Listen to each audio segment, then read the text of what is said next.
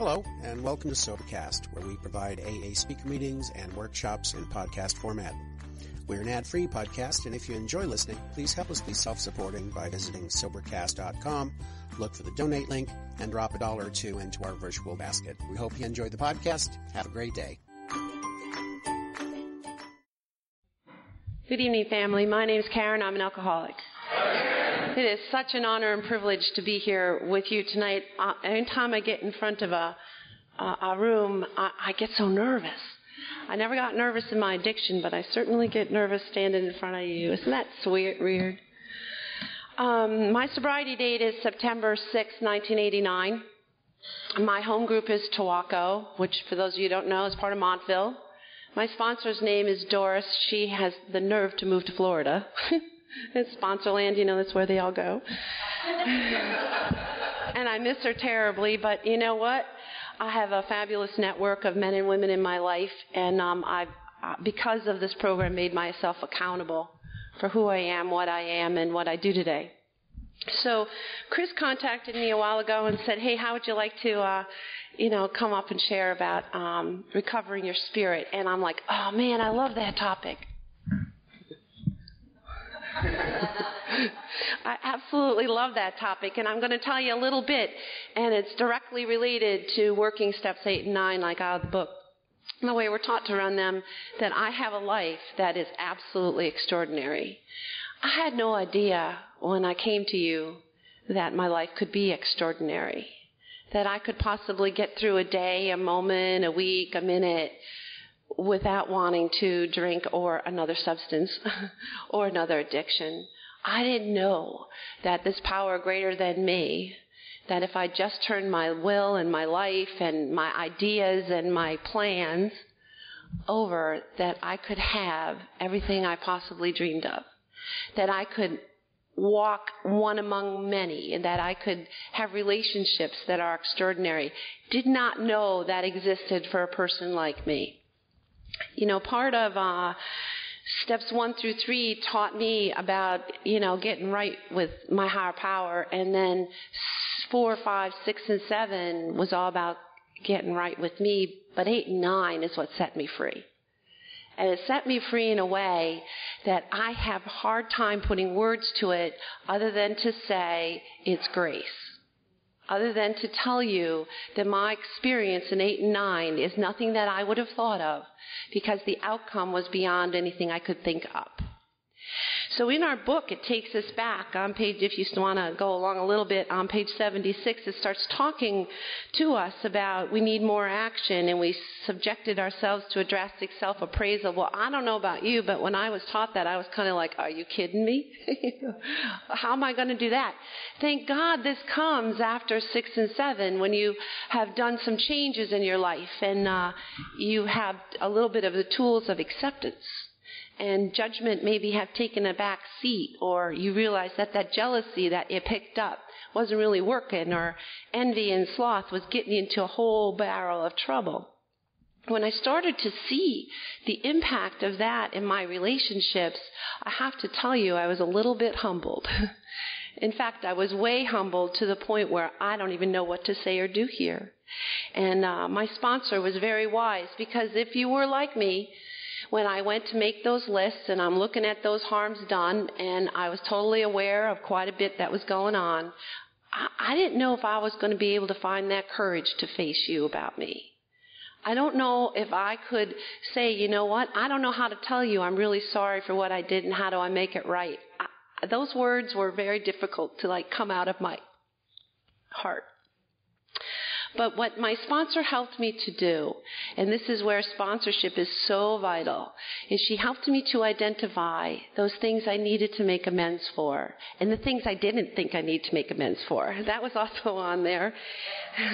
Because there were situations that I thought, well, I'm quite justified holding on to that. And she had me make this list called Never in My Planet on My Lifetime list, just so those people would get someplace, so I would acknowledge, a little defiant, a little acknowledge that there was a problem with me, and that problem in the relationship always sits with me. So I had to find out how I was going to make things right, and where was I going to be willing to do that. So as I went through this list and made this identification for myself of the things that I could do, my family definitely was not first. My family was crazy, and I felt very justified in maintaining the anger and the resentment and the harms done, because they deserved it. So it took me a long time, and I was probably about 8 years sober before I was willing to really do this work. I mean, I did what I could because I firmly believe you go with what you know. And delusion kept me really stuck in not understanding the power of the harms done in my life and the power of how they kept me trapped from being the person I needed to be. So the practice of 6 and 7 made way for me to be able to bring steps 8 and 9 into everyday living. And that practice was, don't do what you want to do what you don't want to do. The stuff I used to go, oh, you really want me to do that? And showing up and participating. But there's a line in step 8 that tells us that our real purpose is to be of maximum service to God and to other people. I was of maximum service to self. And the turning that switch was change. And thank God it's progress, not perfection. Thank God we learn about things like act as if. When I was going to be bumping into something that I knew I had to deal with, it was like, oh my God, and my sponsors say things like, talk about the weather. Seriously. And I have some stories that I'd like to share with regard to that. So I did that process, though. I really did. Early on, I had that list, and I'd carry that around, and I had my, all right, I'll make amends, and then sorta, kinda, when it's painful enough. You know what I'm saying? Because that's where I was at for a while. And my life was falling apart. I was sober. I was doing everything I needed to do. I was an active member of my group. I was doing everything you can do, but I was really holding on to I don't know how to do this. And the fear that gripped me that I would have to go to certain people and say, I'm really sorry for what I did. Because they said, don't use the word sorry, because you use that too many times. I really apologize for what I did in my active addiction. What could I do to make it right? It was the what I can do to make it right question that I was going to lead with and hear back. I didn't know if I could do that. So in here it tells us just pray for the willingness and courage until you can. It gives you that. It says pray for the willingness and courage until you can. And so that's kind of like what happened. I was very willing to go to who I was going to. And my sponsor had me do the index card thing, and we identified him and we wrote out a script, and I'd call her up and then say, okay, I'm ready to talk to so-and-so, and she'd say, what are you going to say? And I'd repeat my script line, and she would say, no way. You are still too arrogant, or that's really grandiose, or that's really cocky, or something like that, until I could get right size. So having her in my life to tell me that I was holding myself responsible for things I shouldn't, and that I had forgotten things that I should, and that there was a method and a way in which I needed to learn how to present myself to people I had done harm to. And in this process, I discovered a really incredible thing, that the people I resented, the people that I hurt, were the people that I was afraid of. So it was this big, huge, gigantic catch-22. So we would back up. We would go back and look at the fear, and we'd go back and look at the resentment, and we'd go back and tear it apart and told the story on each one till I could find that spot that I knew exactly what I needed to do. And no matter what you said to me, I knew I needed to do that. And so those amends began to happen. And I had to travel. She was one who believed in face-to-face, one-on-one, no letter writing, no emails, no texting. They didn't have texting when I did my birth. They do now, but no emails, no letters. If at all possible, it's one-on-one, face-to-face. So one of these amends had to do with my mom. My mom had died, and my aunts had been interfering with me and how I took care of my mother, who was sick. And when she died, it was a very painful situation. I was 5 years recovery, and I had been taking care of her for an awful long time, and I couldn't do anything more. My mom was an addict who had also suffered several strokes, and she's defiant And no matter what I did, wasn't ever good enough. And she was ill, and she was in Mooresview Nursing Home, and we were trying to find her some assisted living. Because my husband at the time would not allow her to come home with me. So I was trying to find a place for her to be, because she couldn't be alone anymore. And in this process, she hooks up with this friend that she had met in a bar. Okay, now my mom, when she was out and about, and we had already taken away her car because the Parsippany Police Department had called me way too many times, and she'd been arrested for drunk driving. And here she is. She is like aphasiatic from her strokes. She doesn't really know where she's at, and she's just behaving like this. And so anyway, $10,000, $20,000 later, she hooks up. She finds this lady in a bar who she convinced to get her out of the nursing home. So she gets her out of the nursing home, and they leave, and they don't come back. I was livid. I was like, I don't know. And she forged my name because I was caretaker. Oh, it's like a nonsense. And so I can't find her, and it turns out she's at, this woman, her name's Joyce, she's at her house, and she dies of a heart attack. And our last words were, she's yelling at me that I'm not doing it good enough. And I don't know about you people in here, but good enough was one of the reasons I wasn't good enough, was one of the reasons I drank. I was never good enough. And that just hit me, and so I decided I was going to talk to her.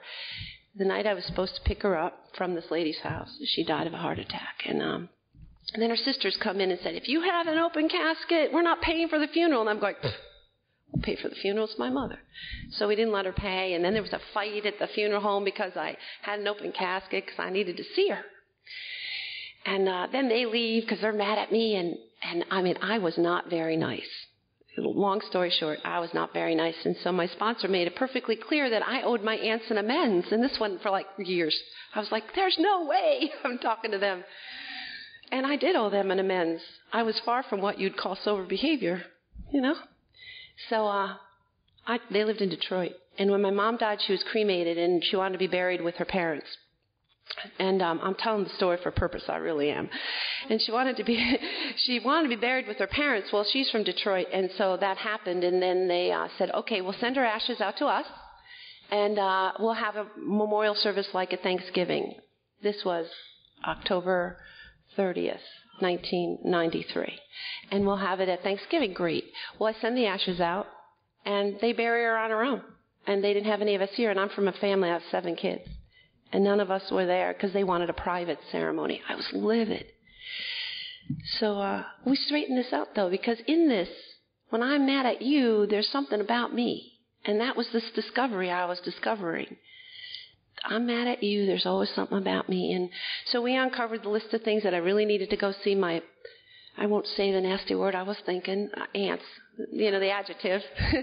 And I drive out there, and I'm going to say, all right, I'm going to do it. So I sit down, and I face them, and I have my card, and I'm reviewing my card, and I'm talking to my sponsor on the phone before I go in. And she said to me, and what are you going to do if they don't like it? And I said, I don't know, but I'm really okay with this because I really do know I did really insult them. And I wasn't a very loving niece, and I wasn't very nice. So I need to take care of that. So I go and take that, and my aunt turns around, and she looks at me, and she said, well, it's about time you realize what you are. I was like, now, I got to tell you something. In normal behavior, that would have like just been the fuel to act out. And I got to tell you, I was like, you're absolutely right.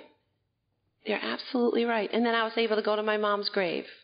And then one of the reasons they wanted her out there is because we don't take care of her. And the whole grave was all covered up with weeds. And we could barely find it. And it was on the ground. And my kids and I were like growing. We found it and we cleaned it all up. And I was able to sit at my mom's graveside and read her card. And I got to tell you something. I walked away from there free. I walked away there knowing I did the best job I could do with what I had. And you know what? As time goes on, that's how I look at this. You know what? I did do the best job I could do with what I had. And I realized that my alcoholism and my addiction, I had a strain of personality traits that were not very nice. And they caused a lot of rift between a lot of people. So it set you free. So another one I needed to make was to my dad. And this was a very powerful experience for me. My dad had walked out in the family and married my mom's best friend. And my mom had this stroke. Okay, goes and has this new family back out in Wisconsin. I grew up in Wisconsin. That's where most of my family lives. So he moves back there, and they pretend we don't exist. So my mom's dead. They pretend don't exist. So I have an opportunity now. My oldest daughter is accepted into school, and she's going to go to school in Milwaukee, where my dad lives. Oh, my God, has a sense of humor. I hadn't spoken to him in close to 20 years because I was livid. But I got to tell you something. Deep in my heart, I needed a relationship with my father. And I needed to have him in my life. And I didn't know how to go about it because I was so mad at what he did. So angry. But I needed to make things right because my purpose is to be of service to God and to other people. And I couldn't walk around with that kind of stuff. So I'm out there. My daughter's going to school, and she went to Marquette. And I don't know if any of you have been to Milwaukee, but I got to tell you, there's like a bar by every window as you go around the campus. And, I didn't do anything I was supposed to do. I didn't connect with AA, and I didn't call the people I was supposed to call. I said I did, but I didn't. And, because I just didn't do that. And I'm standing on the campus, and I'm looking at the bar, and I'm feeling lonely, and I'm feeling angry, and I'm feeling frustrated. And I was there by myself, and my daughter's being really self-centered. You know how they are when they go to college. She was being totally self-centered, and that's how I took it. That's what she was just doing her own thing, I tell them that because that was judgment. She was just doing her own thing. And I couldn't deal with that. It wasn't about me, All this problem was all about me. So my stepmother walks up behind me just as I'm thinking, I think I'd go get a drink. No one would know. I've been sober for about 6 years now. No, who would know? No one knows me here. That's the thinking that's going on in the brain, And they're not kidding. If you don't do this work, that's what will happen. And my stepmother, she taps me on the shoulder and she said, "Hey, I thought you might need some moral support." Well, they were on my never on this planet in my lifetime list, those two. And I started to really think about my behavior towards them. Was I loving? Was I kind? Was I generous? Was I giving? Was I tolerant? I was none of that. Did I do things to evoke suspicion, bitterness, and jealousy? Absolutely. Absolutely. Did I run with a revengeful spirit? Yes, I did. All of that. All of it. And so we spent the next 4 days talking. We talked about what happened. We talked about what it was like for me and what it was like for them. And I just now, today, I bless my stepmother with the fact that she has my father to take care of. But the bottom line is we set it right. It's all about this whole process of setting things right and what can I do to make it better. And for him, all he did was want to hear from me. Not too long after that, my son got really, really sick. And when I was in the recovery room, my dad was there. And we had a kidney transplant. I was the donor, long story short. And I'm like, what the heck is he doing here? That was my first reaction. It's like, why are you here? You're never here. And tears streaming down his face, and he's sitting there and he's telling me, I am so sorry. But the year before is when I went to him. I don't know if he would have ever showed up. But he did. And that's the whole purpose of it. So it's the question comes about, how do you approach these people? We don't know, and that's why you take it up. You take it up to your sponsor, you take it up to your God, you take it up to people who've been there, done that. You got a question about, how am I going to make this right? And every time I've done this, every time I've taken a step forward into making something right, my life has gotten bigger. My experience has gotten broader. My opportunities are there because in my alcoholic thinking, I have taken a world and shrunk it because it's all about me and it's all about my thinking and what I think I need and what I think I want, what I know. The problem is that most of what I know is based on what fears I've got. And then this process of Alcoholics Anonymous has given me this opportunity is that now my world is so big. Like, I don't know. I'm not in charge of the outcome. I'm just in charge of the action. And that came out of this process of 8 and 9, that I'm in charge of every action I put out there. I'm responsible for how I meet you, how I greet you. Those 4 absolutes that I've learned about, is what I'm about to say to you honest? Is it loving? Is what I'm about to say or do, how's it going to affect you? If what I'm about to say or do is going to trip you up, because I at least like to do that to people, I better not say it. If I can't be accountable for what I'm doing and saying, then I'm just going to create the drama that my life was before. And I'm not going to break out of that alcoholic behavior. So this realistic approach of making these amends and sending them on paper and going through with the sponsor and having an identification, I'm demonstrating to you, to my God, that I'm willing to go to any length, because it says in our book, any lengths, we'll go to any lengths for victory over alcoholism. And it'll set you free. And they're not kidding. It sets you free. It has set you free in a way that is beyond anything I could imagine. And people who know me know that I have a very vivid imagination. And I can color things very nicely, and being a master at manipulation, which I learned I did, I could make things just turn out just the way I wanted. And I didn't know that that's not what you were supposed to do. I didn't know that's how we ran our life, that everyone has equal rights. So this whole new idea of how is that going to affect the other person really came about with this practice. Really came about with this practice of wanting and needing and desiring to make things right. So it's amazing. The book also talks about harmony and disharmony. I want to live in harmony with the world around me. I just didn't know how. I had trouble telling you I didn't know how, because that was letting go of a tool that, did me well. It was part of my armor. And this dropping my armor to be exactly who I am, exactly what you see, was not an easy process for a person like me. As we walked forward, and I'm telling you, I'm 8-9 years sober, and I did what I could, and then I got stuck. I got really stuck in hanging on to a relationship that was incredibly toxic because I wanted it to work. And it was based in a belief that I had to stay married to this guy because that's what I come from. And I couldn't leave the relationship comfortably. I couldn't. I didn't know what to do with it. It was like, to death do us part and all that stuff. And I had no idea that belief system really went back to religious training I had when I was a kid. If you had told me that, I would have denied it. I would have said that's not true. And I had this really wonderful person come into my life who really helped me work through that because I was willing. When you are willing to work on what's wrong, the people come. They show up. They come out of nowhere. Have you ever noticed that?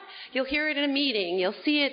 You'll see it anywhere. And it's not just in the rooms of AA. It's everywhere. It might be at my job. And when my son was really sick and I was not doing well with that, he went to Morris Catholic.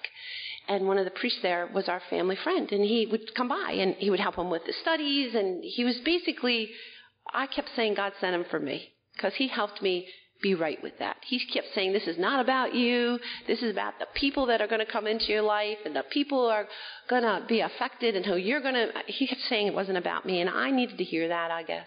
So I wouldn't go into where I would normally go with something like, oh, woe's me, kind of thing. Oh, look at my life, So he kept me out of that, and we started talking about this. And he said, you don't understand. God does not want you in that kind of pain. And we started to uncover a belief system because a lot of what I thought was real was really based in fear. So it took me time to unravel what is true for me, my truth, and what your truth imposed on me became my truth. So it took me a while. And he helped me to unravel that with me till I was okay. Because I'll tell you what. When you're not doing the right thing and you're in recovery and you're trying to get through these steps and you're trying to face and do and get to the amends, I had such a delusion about harms done in certain areas in my life until I had this understanding that I wasn't responsible for that. When I let that go, the world started to change and I could have the courage to have a voice in a very abusive situation. I finally had the courage to have the voice because I knew now the outcome is not up to me. What is up to me is the actions I take. And they had to be guided. I needed to be guided. I really needed to be supervised. And Step 8 talks about that a lot. I needed to be supervised. Because how I would look at something wrong would be you were under judgment and criticism. And I had to lose that. And that took a while for me not to judge or criticize you in order for me to get forward in this. So it was an extraordinary experience that I could finally understand that I could be free of that. And I didn't do anything to deserve it. So it takes a while, and it takes a lot of talking and thinking it through. In the Step 8 process, the other thing that really helped me, and I don't know if it's written anywhere more than anything else, was that I needed to write out the situation in the story. And writing is very therapeutic for me because there's something crazy that happens, and that I don't lie when I write. So when you're writing down something, you end up like telling the truth. And then I'd go back and I'd share it. And my sponsors, I would write and I would share, would identify the character defects that were still raging. So back up. We had to work on them in order that I was free of them in order to face that situation. So one thing at a time, slowly, ever so slowly, I was able to hold my head up high. I met that lady Joyce not too long ago. The woman who my mom was with when she died. And I hated this woman. I know you're not supposed to hate anybody, but I really did. She was just a thorn in my side. They did things like forge my signature on checks and turn over accounts, and it was just like craziness. And they're alcoholic, and so am I. So you can imagine what was going on there. And I saw her in Pathmark. And you know how you see somebody and you kind of like walk the other way, or you pretend you don't notice, or, you walk on the other aisle. Well, I was able finally to go up to her because I understood for me what that meant and just say, hey, you know what, I'm really apologize for my behavior when you were with my mom. Thank you for taking care of her and being her friend. I had no right to interfere with that. She needed a friend. And is there anything I can do to make it right? And she sure let me know. But it's okay. I deserved every word she said, too. I really did. But I was ready to do that. And that's what this is about, too. You have to be ready to do this. I mean, I did the early ones as quickly as possible, like talking to my kids and immediate people and the best I could. But, and 5 years went by since I made that amends to my oldest daughter, and a Christmas came around, and it was Christmas Eve, and she just started at me about this and that and this and that, and I'm listening to her, and I said, let me ask you a question. Am I that person today? And she said, no. And I said, well, then I think this is on you. You can say that. I can say, and I think it was Sister Maurice say it, I already paid that electric bill. I already owned up to that. And part of what happens what happened in my experience until my sponsorship was phenomenal, helped set me right, is that I don't grovel anymore. Yes, those are the things I did, and I never would have done the things I had done had I not been drinking and drugging. I don't think I would have done them. Some of those very subtle behaviors in recovery had to be addressed, but these specific things had a lot to do with active alcohol drinking. And I looked right at her, and I was able to say that. And now I'm like, that is amazing that I have a voice that I can say, you know what, that was true then, it's not true today. Never would have done the things I'd done had not been drinking or drugging. A mantra, please take it, borrow it, rob and duplicate, whatever it is. It'll save you when someone's attacking a behavior. Because getting right with others is hard. They don't forget. People don't forget. My kids do not forget. They still remind me the kind of mother I was when I was drunk, and I have to go back and say, well, am I like that today? No. Okay. It's on you. And I learned to say that. I learned to say, okay, is there something I need to do differently? When I'm in a situation today, which 8 and 9 has also taught me, how do I continue to make that? And I realize that's step 10. But in today's world, I do need to look and say, is there something I did? Because I have a tendency to get zoned and forget about the sidelines. And that's inconsiderate. This where was I frightened? Where was I inconsiderate? Dishonest was huge for me. And when I found that out in 4 and 5 and 6 and 7, because I lied by omission. If you didn't ask me the direct question, I don't really have to answer you. And so I had a lot of that to take care of. Like, I knew, but you didn't ask, so I'm not going to tell. And that behavior takes a while to change. I mean, it took a while for me to change. And I would do it by not then being accountable and not showing up. And you can do those little things right away, but that kind of stuff, it took me time. It took time, it took God, it took prayer, and it took willingness and courage to say, I don't want to be that person anymore. I have a sponsee that calls this the throw-up steps. She just really can't stand it, And but every time we go through a really hard one, we go through a really hard making an amends. I'm not in charge of the outcome. I am in charge of my action. I am a little bit freer. And as I've gotten free, I have discovered the person I am is not the person I was. I've discovered that I have integrity. I discovered that I'm trustworthy. That's huge. I discovered that I say what I'm going to say and I do what I'm going to do. And I discovered that I'm kind and I'm compassionate and I can show up for you because I want to. And there's no other agenda. Before it wasn't like that. There was another agenda. There was always a payoff. And so part of my amends had to do with identifying what's the payoff.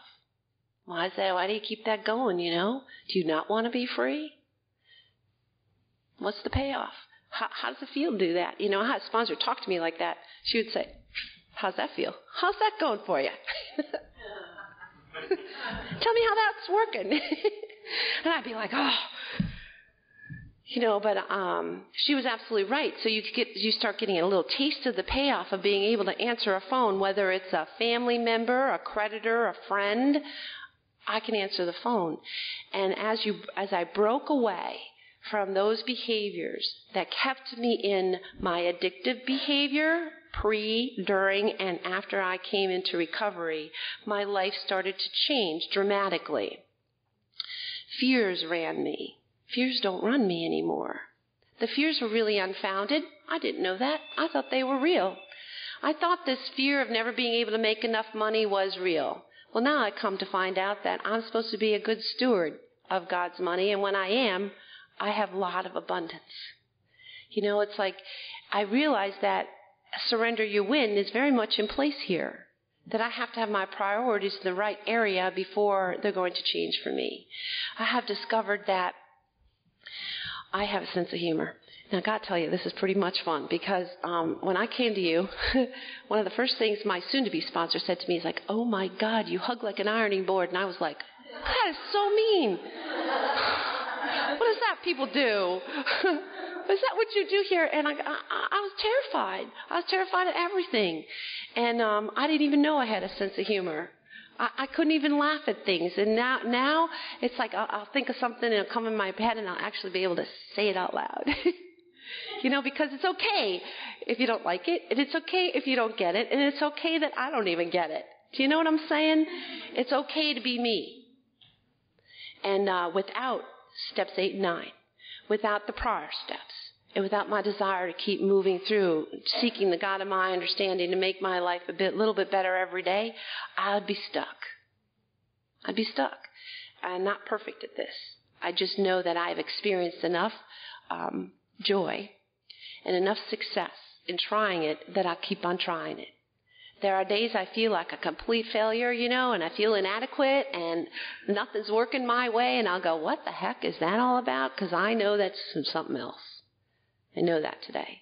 And then you bring the process up. I'll bring the problem up from 1 through 7, 8. Now start talking to my sponsor, and we get with whatever it is that's uncaged for the moment. Whatever defect is just like a rocking and rolling. And it's usually something stupid that started the whole ball rolling. But you know how we are. We start that obsessive thinking, and off we go. Well, I'll tell you that doesn't stop. You just have to be vigilant about that. And part of the vigilance is in this process.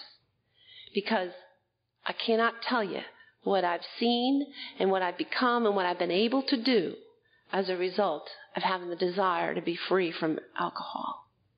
It's a miracle. It's a miracle I can stand here without the desire to drink. I have the desire to flee once in a while. My MO used to be get in my car, drive to the Delaware Water Gap, breathe, and then go home because I'd forgotten how to behave. My sponsees bought me a T-shirt that says 80 West on it. It's very funny. I'll tell you.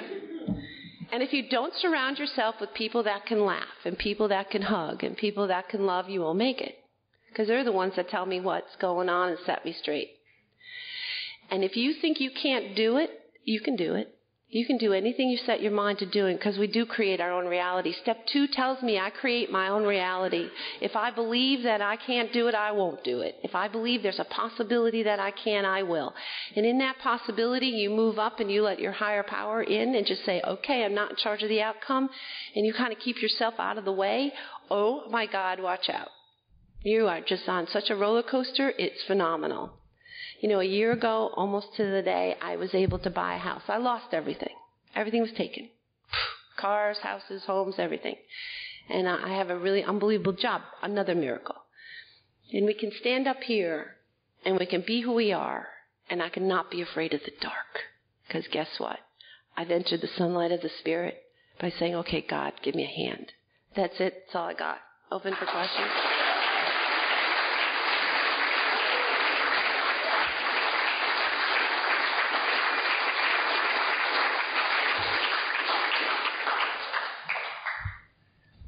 Okay, good. I was taught that I have a responsibility for what I do, and you can take it any way you want. I was taught that everybody has a right to be a jerk. And if I want to join them, I can, but I'm going to pay the consequence for doing that. And it's interesting, because when you give somebody the right to be a jerk, they move into the right to be. And guess what happens? You finally give yourself the permission to right to be. Once you give them the right to be whoever it is they need to be, you've given yourself the right to be. And the reason for 8 and 9 is imperative when you have those resentments, because they will kill you. They almost killed me. I was walking around in Alcoholics Anonymous with a huge secret as I was in this abusive relationship, and no one knew. I was 12 years sober. I ended up in the battered women's shelter because I had a secret. And I wouldn't tell you. Okay, the secrets keep you sick, and the amends are necessary to be free. And there's a process to get there. And there's steps 1 through 8 and 9. So take it like that. Hey, John. It's really important for me that I keep very pointed, forefront of my mind, that my primary purpose is to be of service, maximum service. So what's interfering with me being of maximum service? I have so much fun. That stuff sounds hard. It's like all become part of my daily living. Because I approve that I'm an alcoholic today. I not just admit it and accept it. I approve it. And it comes through this process. It's very important. Place, it's so subtle. It helps a lot. Okay, anyone have any more questions? Hi, Sal. Absolutely. Absolutely, because there's nothing grander than having a face-to-face meeting with somebody and walking away knowing the job is done. And those that I don't have a response from are not as complete. So yes, absolutely. But I will tell you this, and we can end with that I no longer suffer from that shame, guilt, and remorse that I came here with. This has a great deal to do with it. So I think with that, we're done. Yeah.